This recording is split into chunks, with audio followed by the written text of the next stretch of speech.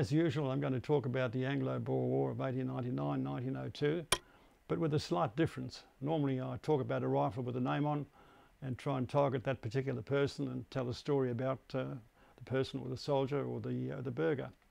What I'm planning to do today is to have an overall view, a broad overall view of the rifles and carbines that were used by the Boers during the Boer War. Probably have a look at the rifles and carbines used by the British another time.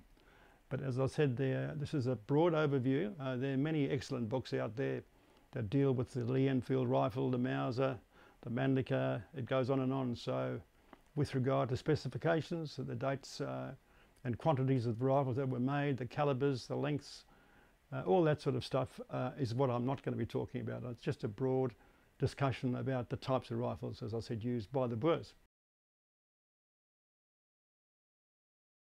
After the first Boer War of 1880-81, the British were using the Martini-Henry, which of course, as we all know, came out in 1871.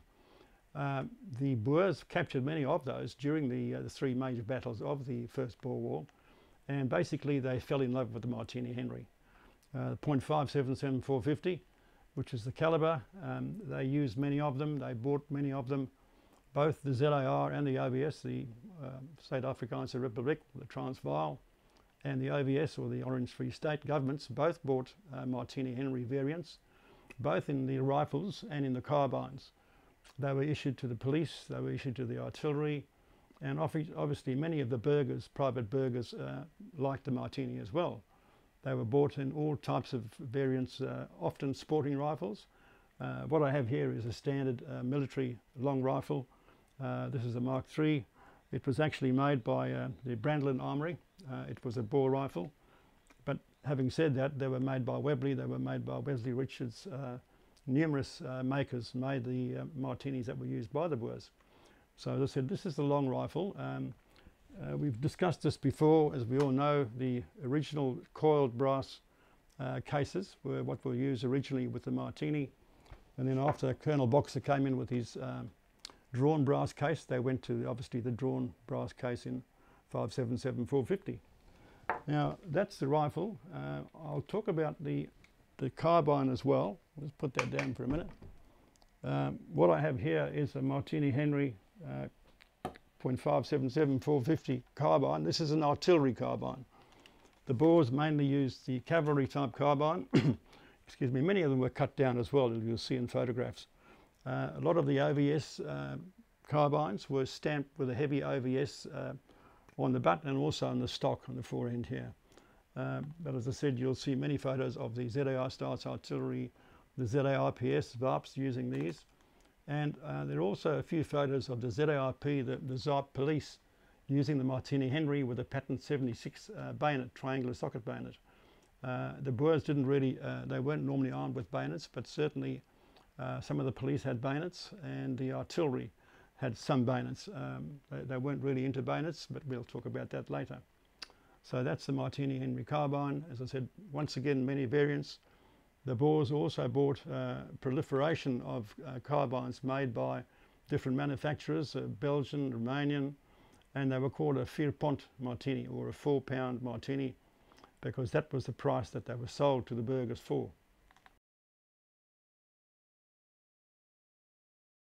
In addition to the thousands of Martini-Henrys of various patterns that were bought by the Boers, both the OVS and the ZAR placed orders on Wesley-richards. And this is what we call a Wesley-richards improved Martini. If you look on the side of the receiver, it's got specially made for the ZAR, which we'll show you. They're very distinctive in as much as it's got a big hump at the back of the receiver here, which compared to other Martinis, you can pick it out straight away when you're looking at a photo. They made many of these. They were very popular with the Boers. They were very accurate rifles.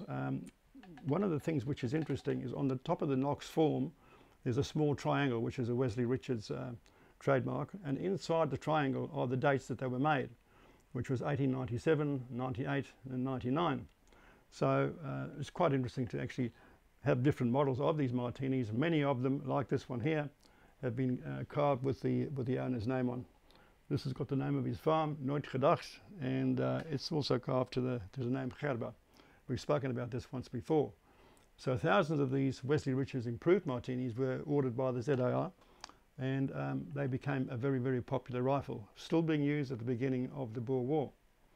Now, the next one that came along, and you can imagine all these dealers in the ZAR and the Free State, international gun dealers were lobbying all the politicians of both the ZAR and also the OVS, pressing them with different rifles, saying, try one of these rifles out, have a look at what we've now got. And one of them was this Portuguese Giddies, made by Steyr. Now, it's very similar to the Martini-Henry. We've spoken about this before. It's got a lever action, slightly different action, as you can see. Has a few attributes. It's a smaller caliber, 8mm by 60R. So 8mm versus the old .45 caliber for the 5.77 450 Martini. But being a lever action, although slightly different, it was very easy, an easy transition from Martini-Henry to the Giddies. As I said, it was a smaller caliber, it could shoot further, and it was more accurate. So straight away, the likes of Piet Joubert, who was the Commandant General of the ZAR, who was a dedicated Martini man, loved the Martinis, and was one of the older Boers who was very suspicious about these newfangled dangled ideas of a 6.5mm, 7mm caliber magazine rifles. So he straight away fell in love with the Giddies, and some of them were actually called a Joubert Giddies. So very much in favour with a lot of the Boers, and they were still used at the beginning of the Boer War. You can see many photos of burghers there, some of them with Giddies, some of them with the ZAR Martinis, and probably the majority at that stage with the 7mm Mauser.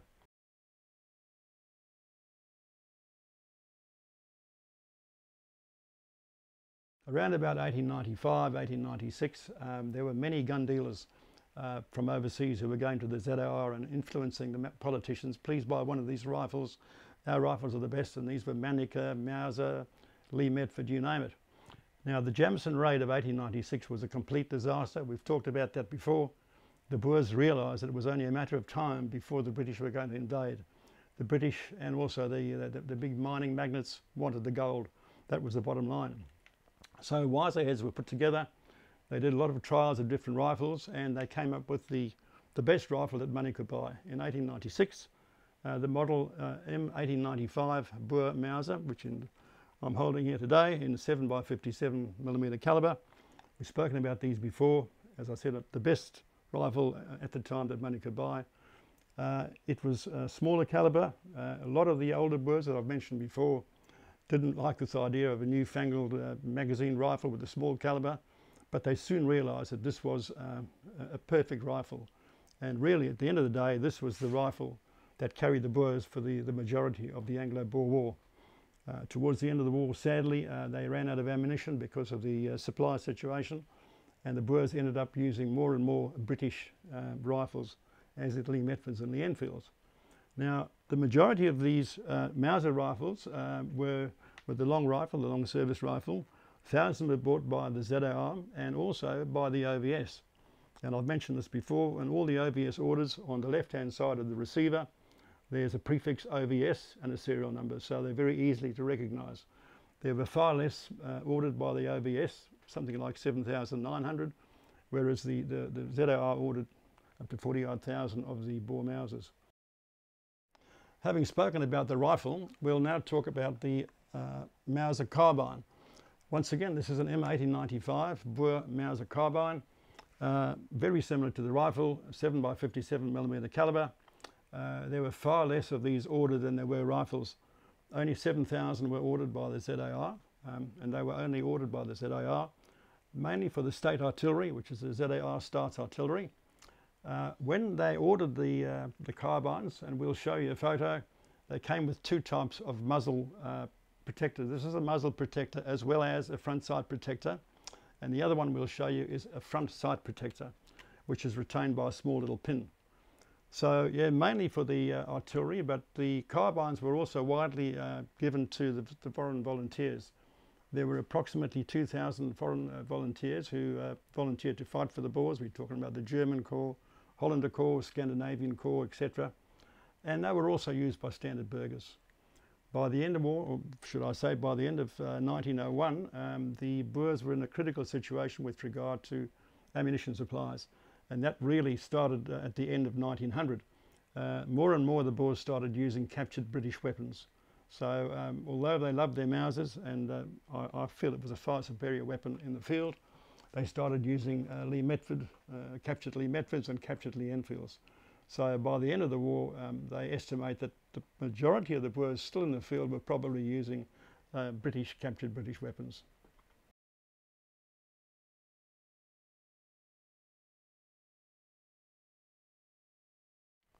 Now there were two more rifles that we'll discuss today that were used by the Boers in much smaller numbers. One was a Krag Jorgensen, which we've spoken about before, and we'll show you photos of. It was very popular. There were only 331 ever purchased by the ZAR, and 20 carbines. They were mainly given to politicians and also high-ranking officers. There's a famous photograph of Tobias Smuts with his Krag Jorgensen. And as I said, a beautiful rifle, lovely mechanism, unusual box magazine on the side. And then the other one, of course, is the Plezier Mauser or Sporting Mauser. Essentially, it's called a Sporting Mauser, but very often named a Plezier Mauser or a Pleasure Mauser. It's a semi-custom built rifle made by Mauser. They were all made by DWM, the ones that were sold to the Boer republics. I think they're a beautiful rifle. My wife says there's no such thing as a beautiful rifle, but I disagree. I think this is a beautiful rifle, and it's my pride and joy. It's got a lovely walnut stock, this one has. They came with a cheek piece, or the majority came with a cheek piece, and the majority also had the silver escutcheon on the right-hand side of the butt. Not all of them, but quite often you'll find the name of the burgher or of the officer beautifully engraved on the escutcheon. There's also checkering, which you see around the pistol grip, and a Schnabel fore-end, as you can see here. Not all of the Pleasure Mausers had an octagonal barrel. This one does, which I'm very pleased about. I've had 3 of these over my lifetime, and this is by far the best I've ever had. And as you can see, the front sight, we've got adjustment on the front sight there. So beautiful rifle, semi-custom made, much smaller rear sight, as you can see. Most of them that I've seen have got a nice timber stock. As I said, this is in beautiful condition. It's difficult to believe that the burgher actually took this to war. He must have looked after it like a baby, because it's in perfect condition. It was obviously captured by a British officer because it went back to the UK, and it's got British proof marks, reproof marks on the barrel, which is a bit of a pity, but in my book it's still a lovely piece. Once again, mainly favoured by Boer officers and well-heeled burghers, people who could afford these.